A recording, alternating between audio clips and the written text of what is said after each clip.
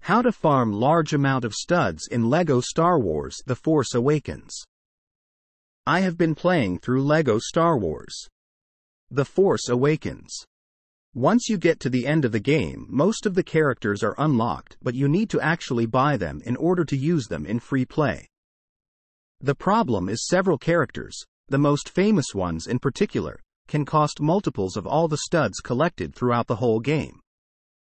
Where is a good place to farm considerable amounts of studs quickly in this game? What are good strategies to speed up studs collection at the game end, or throughout the game itself?